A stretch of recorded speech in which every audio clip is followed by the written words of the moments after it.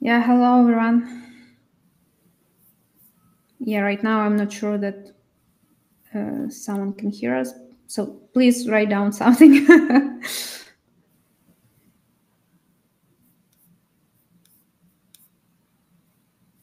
Okay, good. Someone wrote that they can see us and hear us. Yes, that's great. great.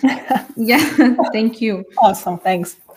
So we will be starting, and we're so happy to see everyone. And my name is Ala. I am in charge of marketing at Devtodev, and with us today is our customer success manager, Anastasia Sukhanova, who will guide all of us through creating the best optimal event structure for Devtodev. And if you want to gain a deeper understanding of event analytics and get the most potential of Dev, you're in the right place today. And we'll walk through events, creating event structure, and leveraging user properties for deeper insights together with Anastasia today during the webinar. We're recording this webinar, so now we're live, and you'll get the recording as a follow-up after the webinar sometime next week. And feel free to write down the questions, and we will answer them after the presentation, after the main session. So you'll have a chance to have a Q&A session with Anastasia. And let's start. Yeah, again, hello everyone. And I also have a pinned message in the chat, so you can check it because we have here useful links, and also you can see here a link to book a call with me if you have some additional questions. Also, I'll send my email in the chat because someone could have additional questions. So yeah, feel free to write me on my email. And yeah, I guess we can start. Okay, so today we'll talk about how to create an optimal event structure. This topic is very important because the quality of your project's analysis will largely depend on how well you design the event structure. The better you can use these events to make data-driven decisions, the more effective your analysis will be. So this webinar will be useful for users who already use Devtodev and want to gain new insights into events, as well as learn some specific about working with them in Devtodev to improve their processes. And also it will benefit those who are currently in the process of designing events for their projects. And another important point today, I will not cover the theoretical basics of what an event is to save time. As most of you probably already know these basics. However, if you are interested in learning this, we have a link in Devtodev webinar in the pinned message where I explained what an event is and why it is needed. So yeah, but for now we won't dig into that and we'll move on to our webinar. So here's our plan for today. I'll start by discussing whether a project needs many events and if you should track every action. Next, we'll talk about the approach to creating an event structure, and we'll go through the necessary steps. After that, I'll show you how to maintain an event list to hand over to the developer for integration. Then I'll talk a bit about user properties, and we'll look at what basic dev-to-dev events are. And finally, I'll explain our limits and how to test events to ensure everything is working correctly. So yeah, let's get started. So the first topic I want to discuss is how many events a project should have. There are two extremes here. The first is when there are almost no events or only a few basic ones, but there are not enough to make informed decisions. There simply won't be enough data. And to avoid this, many teams swing to other extreme and tag every small action with events. This means an event could be generated for every screen visit, every small action. And sometimes we talk with clients who generate millions of events for a relatively small project. And as a result, they face several problems. First, they can't analyze the data because there is too much of it, and making decision making difficult. Another issue is that some systems charge based on the number of events sent. So they might end up paying for a large amount of data that isn't even used. And lastly, there is the time spent by developers. So the more events they are, the longer it takes to integrate them. And the ideal scenario is to find a balance and not reach these extremes. And how to achieve this will be discussed next. So how to create event structure. And the first step is to formulate the questions we want to answer. For this, gather all the stakeholders who will be using the system. Then hold a brainstorming session to discuss what data will be needed. It's the best to start with the questions you want to answer or the tasks you need to solve. You can see example of questions on the slide.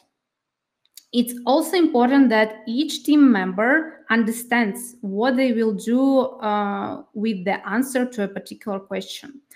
For example, a product manager wants to know when users start paying, meaning that they ask this question knowing what they will do with this information later. If, for example, someone asks, when do users turn off the sounds in the game? It's a valid question, but they also need to understand what they will do with this information. And let's look at this question and pick one to consider from the perspective of a product manager, thinking about what can be done with the answer. For example, let's take the question, what motivates users to make a purchase? In this case, we will know the flow a user goes through before making a purchase. We might identify problem areas where users don't complete a purchase. Maybe the user has to take too many steps or doesn't understand how to make a purchase. And summarizing this, if we can answer this question and understand the purchase flow, we can adjust this path, make it more convenient, and ultimately increase the conversion rate to payment. And another example is the question, what is the user's lifetime? Let's say we are game designers who want this information. With it, we can segment users and, for example, offer promos based on their lifetime. For example, we could offer significant discounts to non-paying users with a high lifetime. So the main idea here is that we initially think not about the events, but about the information we want to obtain. And once we have formulated the questions, we can move on to the events. So this is step 2, where we need to define the key event and its surrounding events. And let's revisit the question we discussed earlier, what motivates a user to make a purchase? We need to identify the key action, which will be the first event we track. In this case, it's purchase. Then we should list the surrounding events. In the context, it could include opening in game store, or viewing a product card. And prior to this, it might include onboarding, as a user cannot make a purchase without completing it. There may be other actions specific to your game or app that you'll need to add. We can also include events like a failed purchase attempt. Yeah.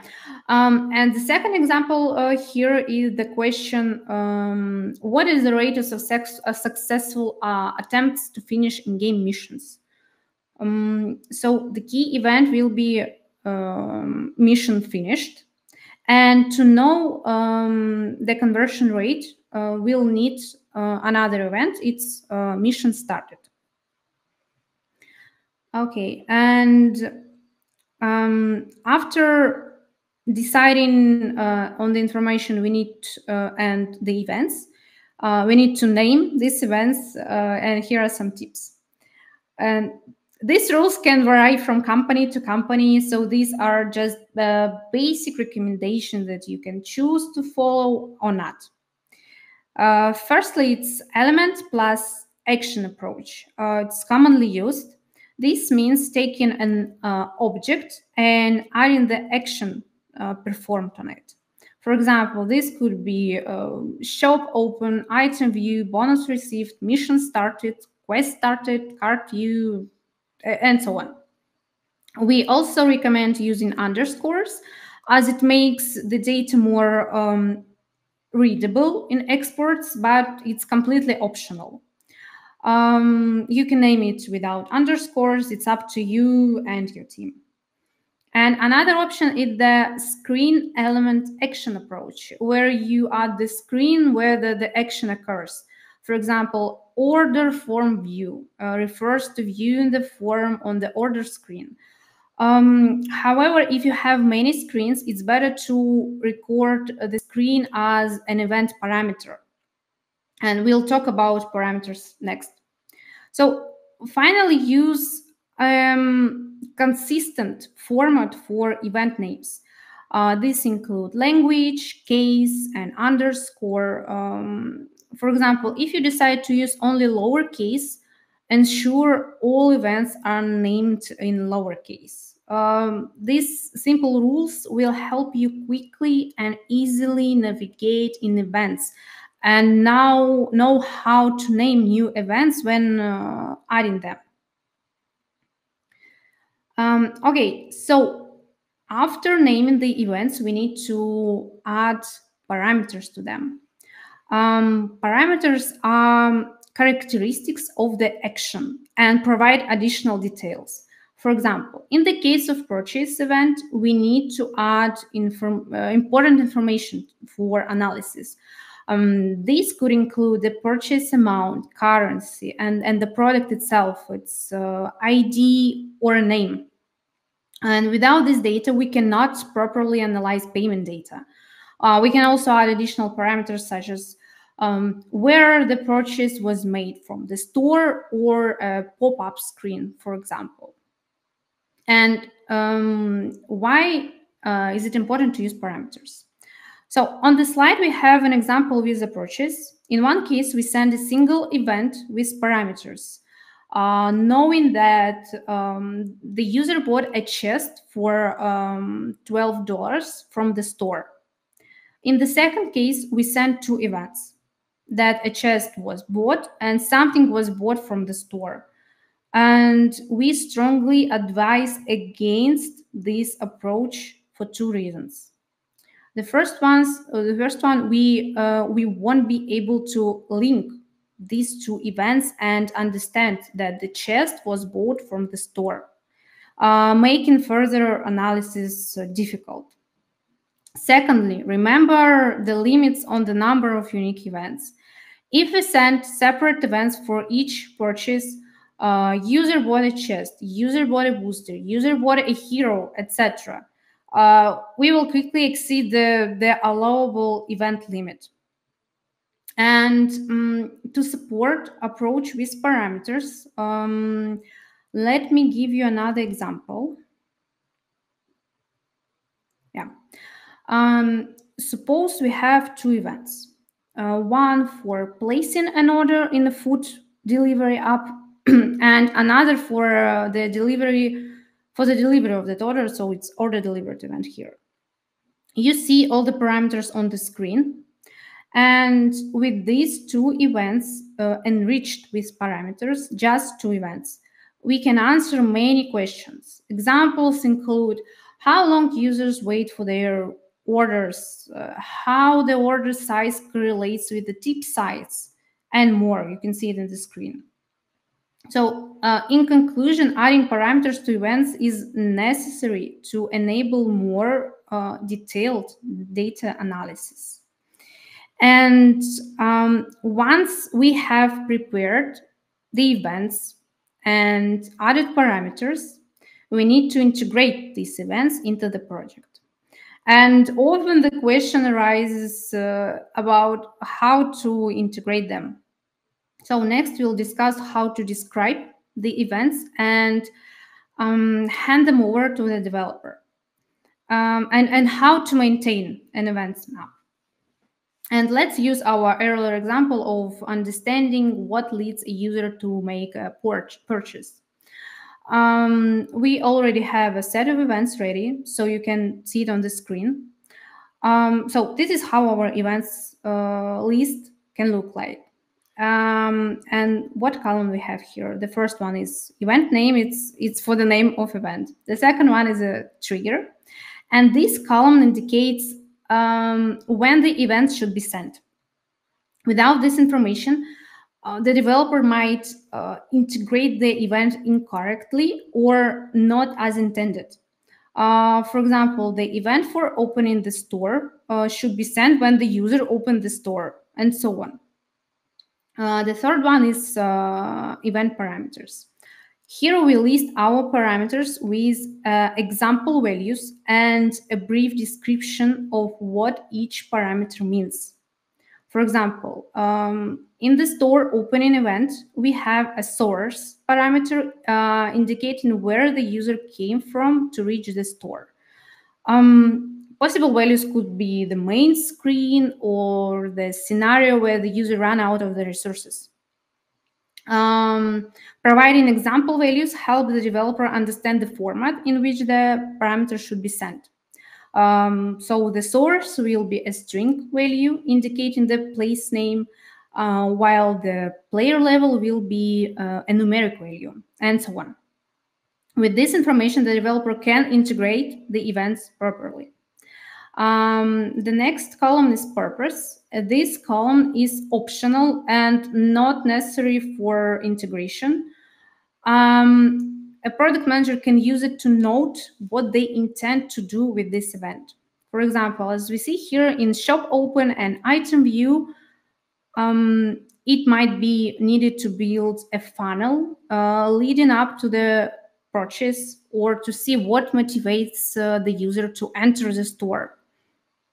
And maintaining such a table is not difficult. It doesn't contain too much information, but if you have one, then your developer can integrate the events correctly. And if a new team member joins, they can quickly see what events exist and their purposes. Also, the product manager can always refer back to the table to refresh their memory. Okay, and now that we have covered events, let's discuss user properties. And first, let's clarify the difference between parameters and user properties. So, an event is an action, and a parameter is tied to that action. All these actions are performed by users, and each user has characteristics or properties. Unlike parameters, properties are not tied to an action, but to the user. For example, it's a user's country, device, app version, etc. And many of these properties are tracked automatically, so they don't need to be sent separately. Some examples include install date, number of payments, paying status, whether it's paying or non-paying, time zone, and so on. And we strongly recommend reviewing what data is automatically tracked and counted before integration to avoid redundant work and to save events and user property limits.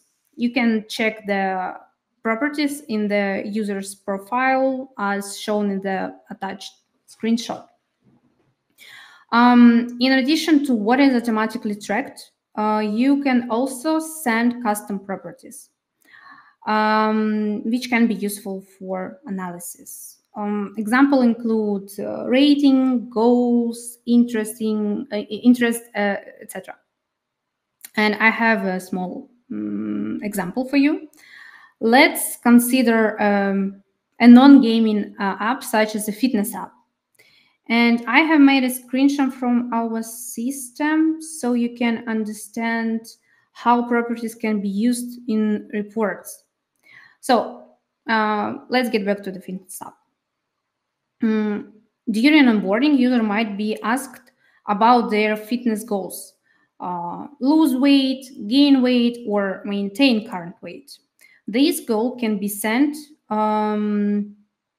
as a user property to understand which workouts are chosen by users aiming to gain weight. While this information could be sent as an event parameter, but doing so would require sending the parameter with every event, multiplying the number of data. But in case with custom user property, it only needs to be sent once, and we can use it later as a filter or to create segments. As you may see on the screen, we just chose the gain weight value of the goal fitness custom user property as a filter to find out what fitness classes these users prefer. So it's pretty easy.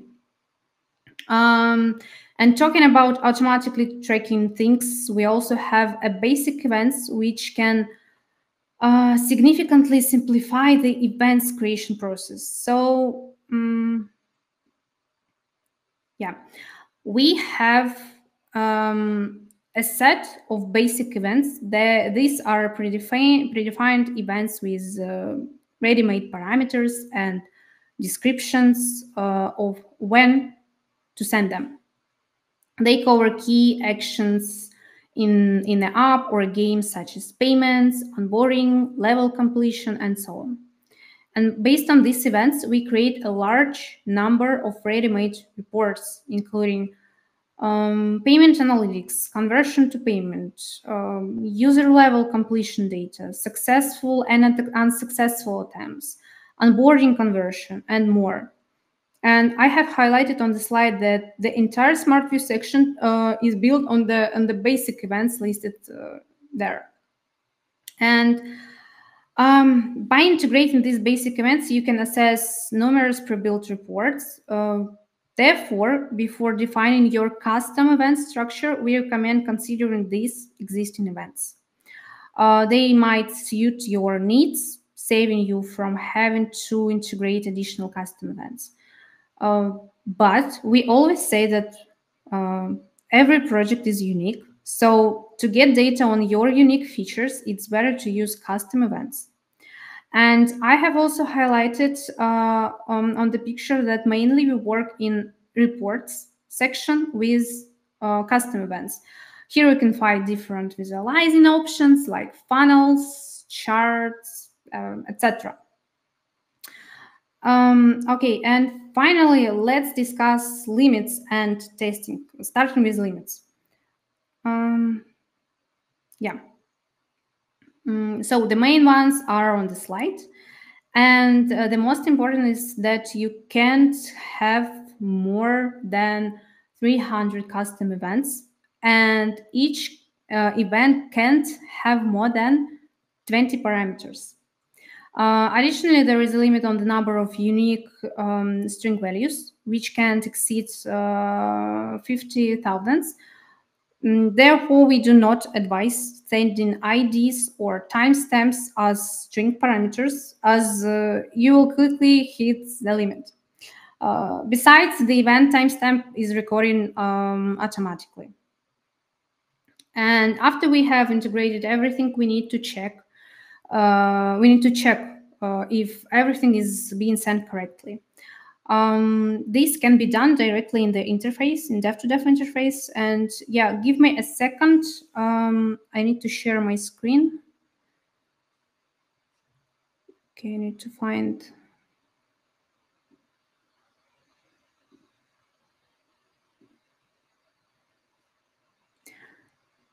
Okay, I hope you can see my screen. So we need to go to the user section and find our user, for example, your device. You can do this using the filter if you know the user ID, or if you're just integrated and only have a few users here, it would be easy to find your user. So let's go ahead and select any user for now. Yeah, let's pick this one.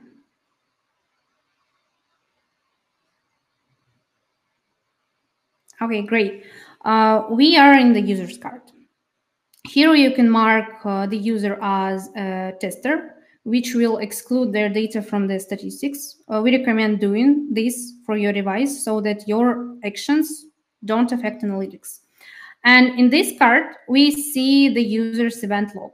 You can view which event have been sent, when they were sent, and what parameters each event had. Additionally, if the player has many events, you can use the filter to find the necessary event. Or you can highlight events you want to focus on. Yeah. And we can also assume that the developer integrated an event with an incorrect name or a typo. And we can fix this without the developer's help by going to the integration section in tuning.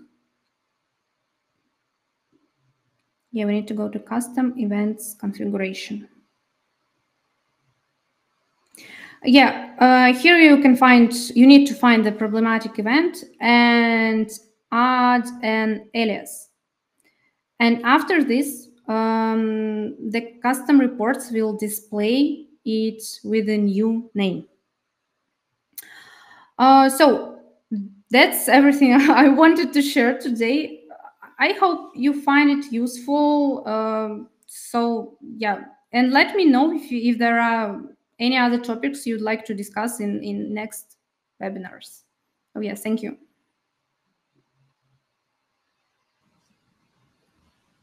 Thank you, Anastasia. And we have a question already. Is Okay. okay to check if some event stopped coming to the system?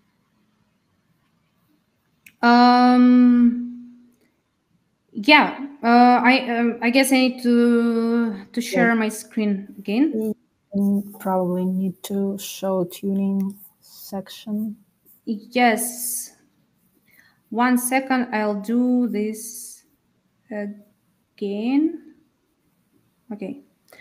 So the one option, you can create an alert to your custom event you're interested in. So you can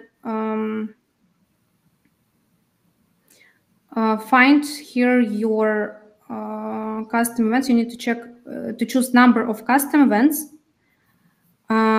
Choose your custom event and add a condition when you want to receive an alert. So you can send alert if the number of custom events suddenly drops, for example. So this is the way how you can check it.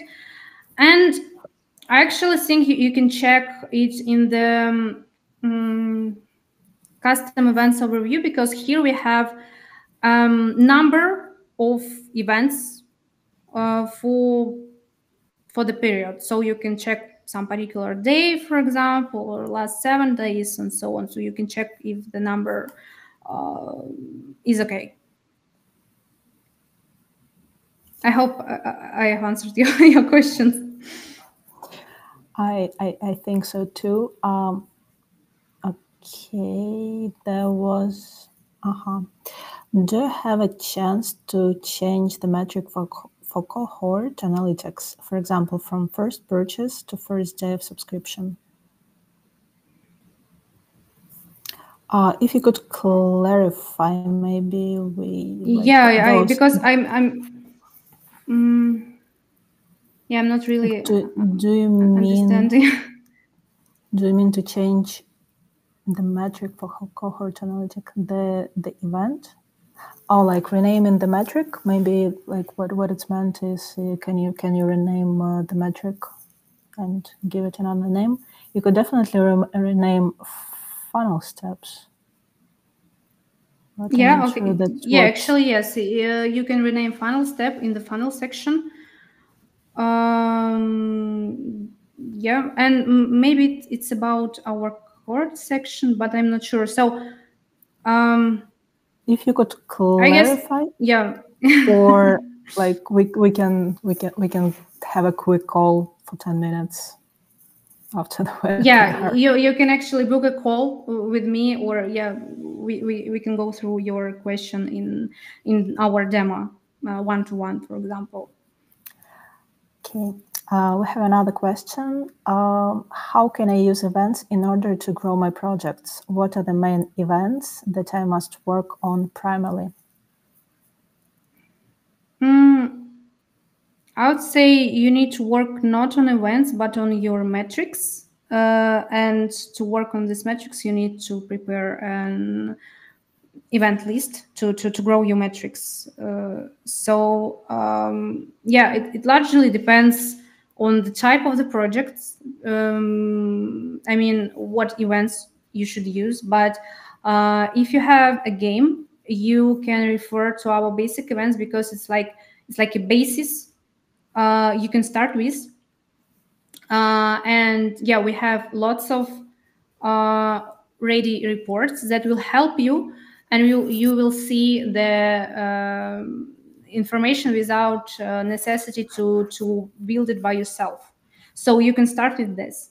Also, we have in the documentation we have best practices page where we have different custom events examples on different types of projects. So my advice, also check it. Yeah, so you can check it also, and maybe you can find some custom events which suits your needs. So yeah. Okay, I have a clarification about the previous question. Sometimes we need to see the cohort for users with first day of subscription. Can we see this cohort in your app?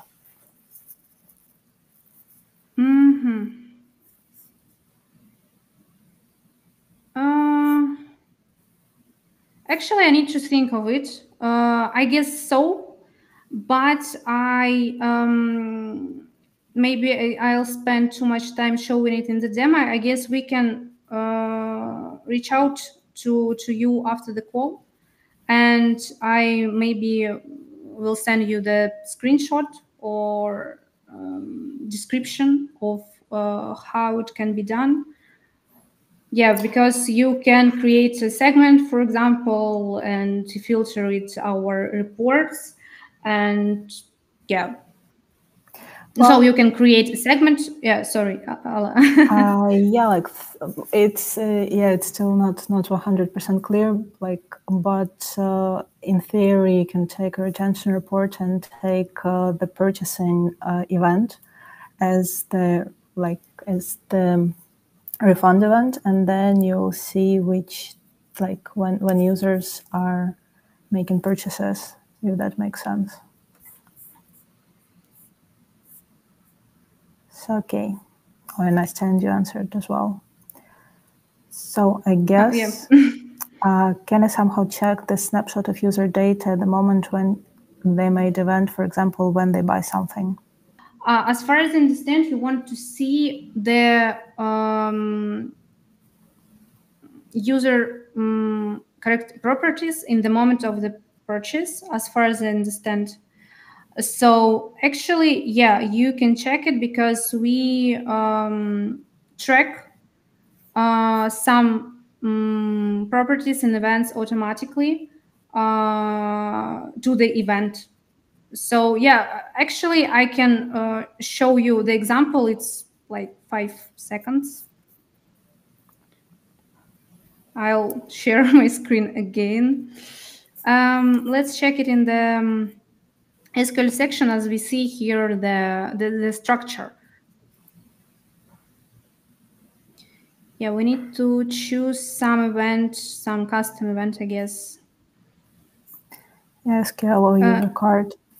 Yeah, we have, for example, add friend example of event here, and all custom things started with underscore, and yeah, all these properties is tracked automatically, starting from the IDs, of course, event time, app version, country, device, even level, if you send to level up event, and so on. So yeah, you can check these properties for the event in the moment of event we were sent. So if I hope I answered your question, but I'm not 100% sure.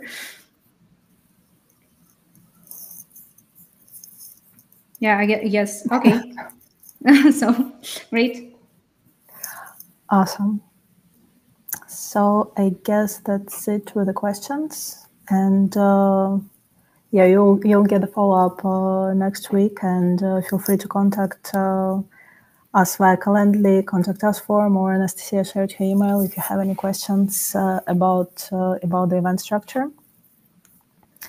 So hopefully see you next time, and thank you, Anastasia, for a great presentation, and thank you guys Thank you, for being Walla. with us and for Q&As. Yeah, thank you guys. Bye bye. Have a great day. Bye.